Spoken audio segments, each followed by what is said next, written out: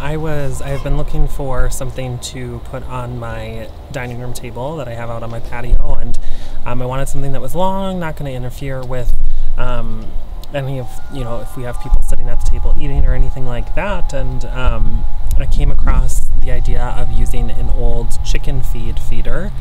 So I drilled holes in the bottom of that so that water can drain, filled it with good cactus mix soil.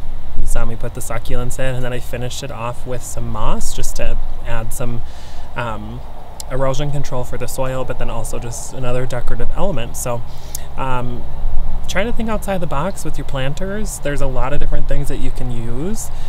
This one is perfect. As you can see, it fits perfectly on the table, and it adds a little bit of rustic charm. So hope you enjoyed the video, and if you like this video, give it a like. If you want to share it with anybody, feel free to share it, and don't forget to subscribe. Thank you.